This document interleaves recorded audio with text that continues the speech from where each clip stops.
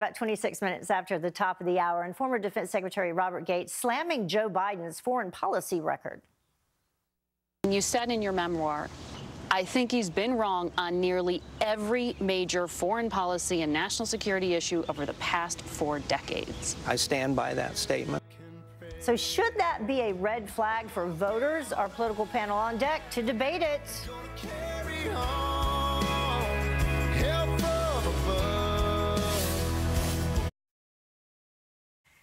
Well, now we're going to talk about Joe Biden. He is headed to New Hampshire today for his first official campaign stops in the battleground state. But the 2020 frontrunner's foreign policy track record taking a hit from former Defense Secretary Robert Gates. Listen.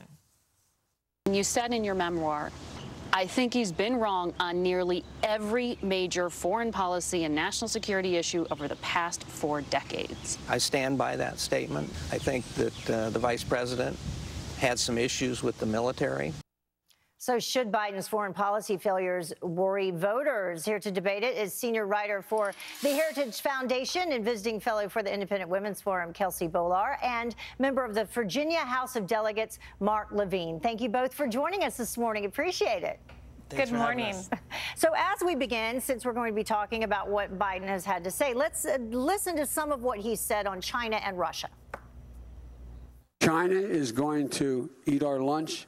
Come on, man. Governor Romney's answer, I thought, was incredibly revealing. He acts like he thinks the Cold War is still on. Russia is still our major adversary. I don't know where he's been. China, Russia, don't worry about it, Kelsey. Don't worry about it. Right. Those recent comments on China were quite bizarre, especially given the tough trade negotiations that are underway right now. But look, Joe Biden's foreign policy track record should absolutely be front and center on his campaign. And you don't have to go back 4 decades to actually see how problematic it is.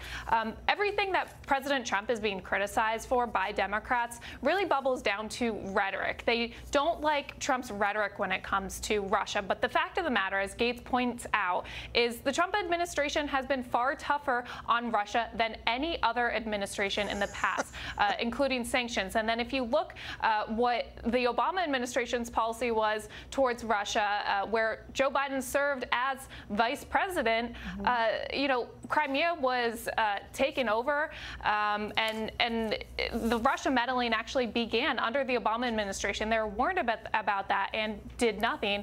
We have Ukraine, too. So that's just one example where I think his foreign policy track record is going to be center stage in the debate here. You know, Mark, you're laughing, but former Assistant Secretary of State for President George W. Bush was on Fox, Robert Charles, and he pointed out that, you know, in terms of Biden's foreign policy failures, they range from opposition to military programs that brought down the Soviet Union to opposing the Osama bin Laden raid.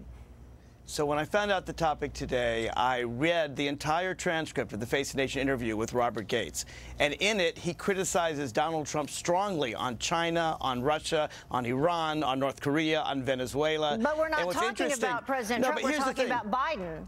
But when you're talking about Russia and what Gates says about Russia, he doesn't say anything about Biden with Russia. In fact, he says he agrees with Biden on Libya. He agrees with Biden on Egypt. What he says on Russia is that Donald Trump is trying to prevent Congress from sanctioning Russia because he knows Russia helped him in the election and he doesn't want to stop them from helping them again. That's the bombshell here that you didn't say from the interview. But our topic and it's fascinating to read that. Okay, but our topic, let's go back to Biden and his foreign policy and whether or not he'll be held accountable for any of his foreign policy blunders, which Gates did point out. He also talked about some of the military mistakes that he's made. What about that? What Gates says is that in his memoir of 2015, he criticizes Biden on several things. And then the interviewer asks if he stands by that statement. It's interesting. Read the interview. He says, I don't know. I think I stand by that statement. And then he talks about he agreed with Biden on Libya. He agreed with Biden on Egypt. He disagreed with him with some technical points on Afghanistan. Look, Gates is a Republican, but he's a Republican who says he doesn't know if he can support Donald Trump as the Republican nominee because he lays out all of Donald Trump's foreign policy mistakes. So I really think you need to read the entire Face the Nation interview to get a full context of what Gates believes. So, Kelsey, just the final word on Biden, since that's what we are talking about in terms of his foreign policy. Again, I think that his foreign policy, he served as chairman of the Foreign Policy Committee in the Senate. He ran for president on his foreign policy platform, and now he's touting it once again, and he really needs to ask, name a success on the foreign policy platform, the world stage that you and the Obama administration actually had. Gates was criticizing him looking back for decades. Again, we don't need to look back for decades. Just look at the Obama administration compared to where we are now. What about dismissing China? I mean, do you think that any investigation is forthcoming in terms of Hunter Biden and how he has profited from China specifically? Kelsey? I think it absolutely should be investigated. If he's running for president, his records, his profits in that matter should be investigated, especially when he makes these strange comments suggesting that China's not competition right now. And Mark, I'll give you this. I mean, he did say that at least Biden does have foreign policy experience, and he hasn't heard a lot, if anything, from any of the other potential Democratic candidates who are running in terms of foreign policy at all. We're out of time. Sorry about that. He also said Biden had integrity, which made a distinction. All right. Thank you both for joining us this morning. Thank you. Well, the time now is about 20 minutes.